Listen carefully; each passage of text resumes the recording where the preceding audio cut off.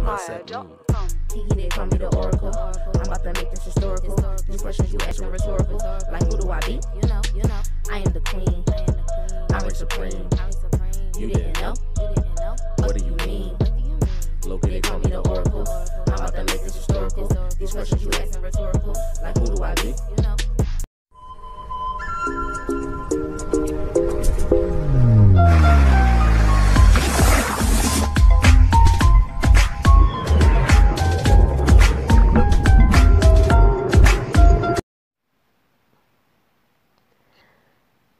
Good evening. Happy Saturday, you guys. This is your girl, the Philly Bruja, coming to you with a quick video on altars and setting them up. And just some suggestions. Yes, that's the word I'm looking for. On setting up your altars. This is just like kind of like a beginner's, just a real quick guide, because I'm sleepy. I'll be going to sleep soon. Oh, quick update. I did the back to school shopping today for one of my daughters, and just to let all you occultists know, yay, all the Halloween stuff is out. I racked up on some things, so I was super excited about that. Just wanted to give y'all the update that, yep, Halloween stuff is out. Time to go ahead and rack up on supplies and, you know, things of that nature, which made me think about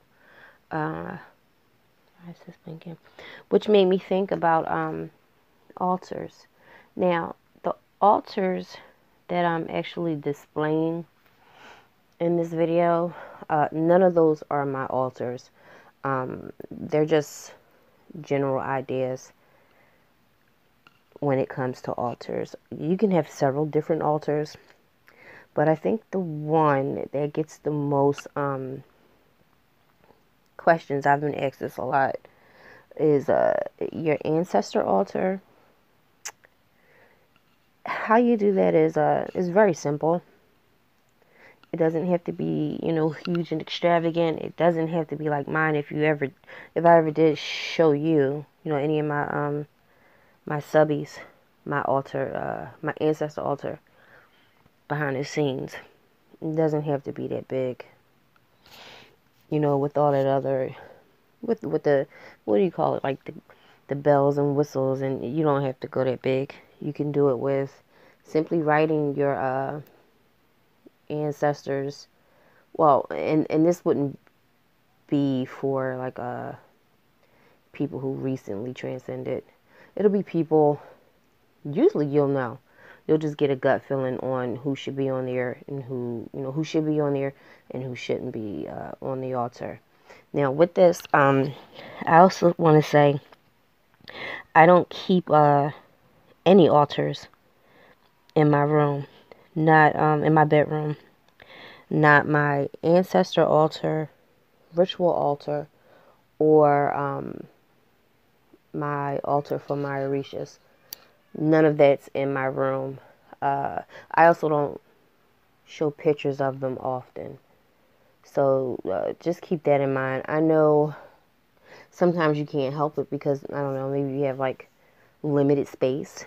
So I would just say be mindful if you are working with deities or entities, multiple ones in the same space. That wouldn't be, you know, I wouldn't advise that, because you have to do your research on what entities get along versus the ones that don't. And if you do something like that, I'm trying to explain it in a simple term.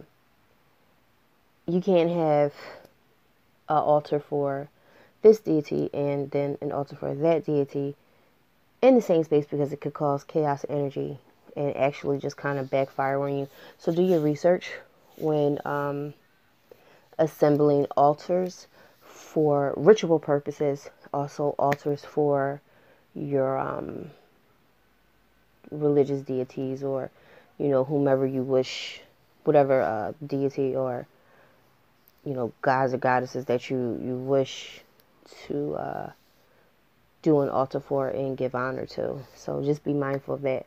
So the first thing, ancestor altars. Again, I don't suggest any altars be in your room, in your bedrooms. With the ancestor altar, you can put down a white cloth, obviously somewhere safe. You could do the white cloth, a glass of water. Also, I do white flowers, or right now I have bamboos on my altar.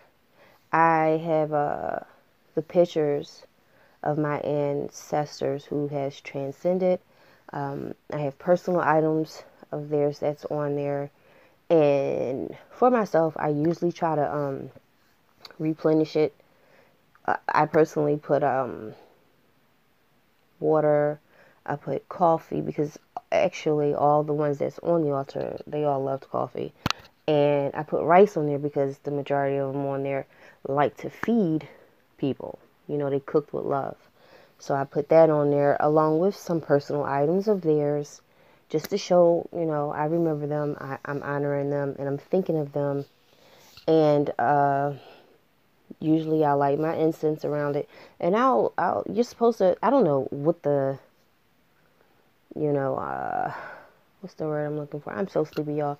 I don't know what the proper procedure is, but really, you go from your heart when it comes to setting up your ancestor altar. Like again, I said, you don't have to have a big one like mine. Mine's is, big enough. And all you need is a white cup. I'm sorry, a white cloth, your cup of water.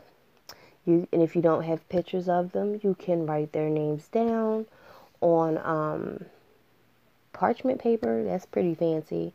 I personally just would get like a brown paper bag and write their names down and put that on the altar with a white candle. Now, again, like I said, some people might have limited space, and also I'm not going to sit here and advise you guys to do what I do, which is I'll leave my 7-day candles. Some of them will go out about maybe 4 or 5 days, and then I just replenish my altar and I start it over. It's just habit, it's ritual, it's a routine now. So you can always just do that. Sit it somewhere safe. Put your white candle on it. I like to have flowers on there or something living, on there to show my respect and, just to give them honor and thanks and let them know I remember them and I appreciate them for helping and looking out for me. Then that's your ancestor altar. Again, it doesn't have to be extravagant as the one I have or others have. It can be very simple. So that's what your ancestor altar. Now, with your ritual altars, you want to keep that separate from the other altars in your space in your house. Again, this all depends on how much room you're working with. But with the ritual altars, you want to, if you're doing money manifestation, fertility rituals, anything, shoot, even if you're reversing negative energy, you want to definitely keep that apart from all the other places, sacrifices, offerings, all the other things. As far as ritual purposes, you want to keep that in a separate place. I wouldn't suggest posting pictures of that either, but again, you want to keep that separately. The other altar that I get questions about a lot, especially when someone may come into my home, my altar for my orishas. Now, I do have a specific Orisha. Well, two, actually. And I have altars for them. So, but my point is, you have to do your research on that if you want to give honor to, you know, a specific deity or entity. Just again, like I said, be mindful of not keeping them all so close together, and definitely not, preferably not in the area where you're supposed to be getting your sleep and your rest, because you might not be getting sleep or rest you know, when it's in your actual bedroom and things like that. So you just be careful of that. I see a lot of different videos and stuff out here where, you know, they're advising working with deities. You got obviously the most known is Oshun, Yemaye, Oya, Shango, Ogun, Obatala. You got a whole host of different deities where folks are telling people to just literally step up to the mic and do offerings and things of that nature to these what's the word, deities, and you know, things of that. I wouldn't suggest that whatsoever, because there is something that needs to take place before you even start that process. So I would just say take that kind of information with a grain of salt.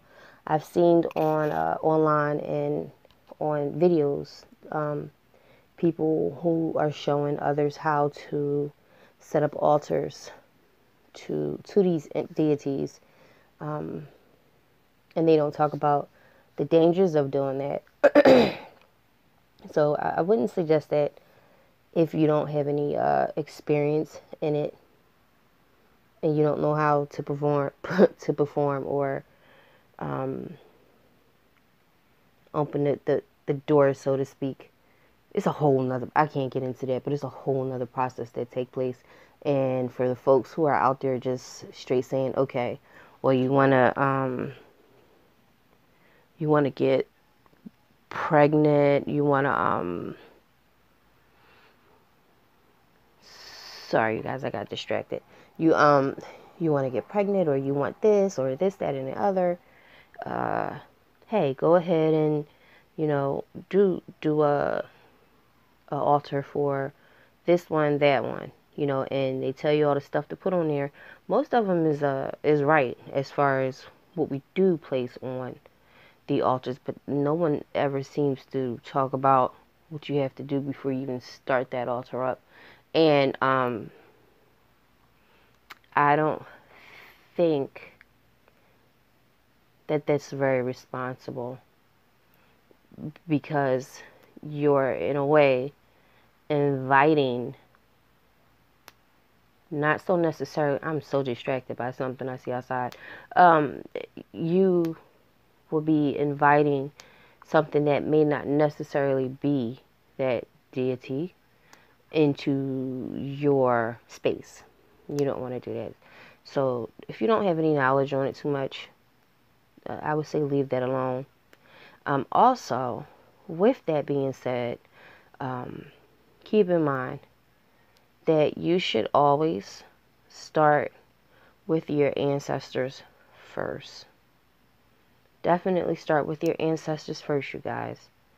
Even if you don't know them, you can even write down on a piece of paper, like, my ancestors. And then you'll start seeing how you'll start getting dreams and visions, and things will start coming all into one circle for you, where it'll start making sense, and you'll be able to identify your ancestors and who should go on there and who shouldn't. Because I know there's a lot of people out there who don't know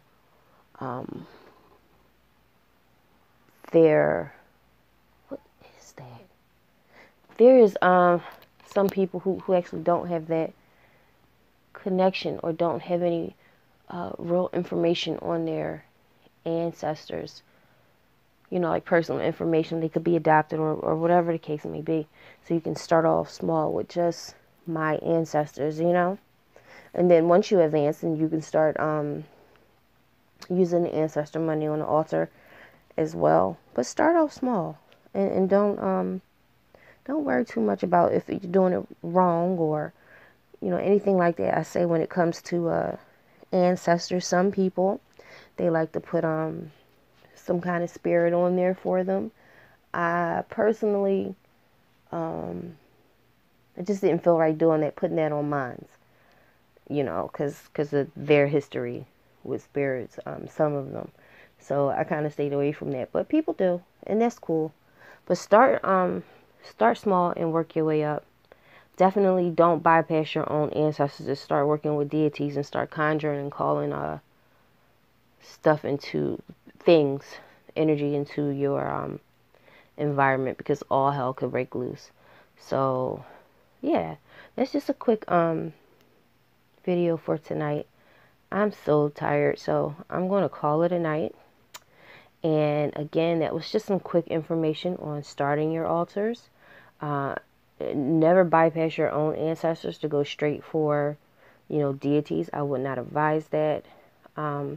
Also, as far as your ritual altars, you want to keep that separate from all the rest. Oh, again, like I said, as far as any of those altars, when you're lighting candles on it, I don't, well, you never blow them out. You have to smudge them out. But if you have to, you know, for safety reasons, smudge it out, come home, you could, you know, turn it back on. That's cool.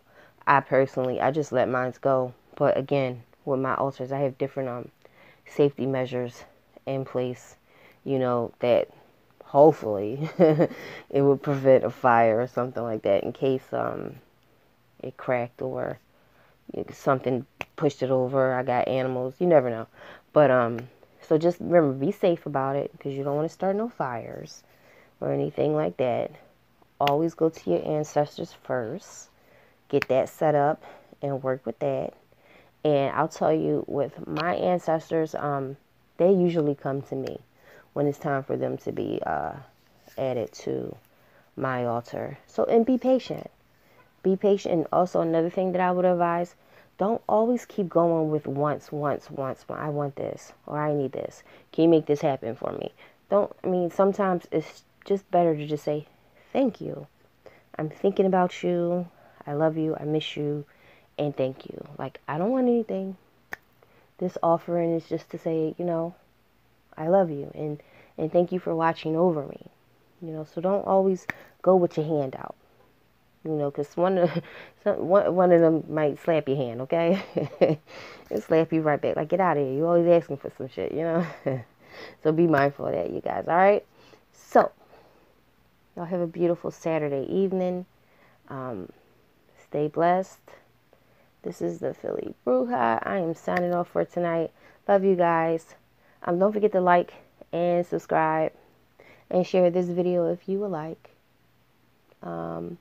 So yeah, so you guys, peace and blessings, or not, and have a wonderful rest of your night and weekend, and whatever holiday I think is coming up. I can't remember. I don't really follow this shit, but yeah, y'all stay cool.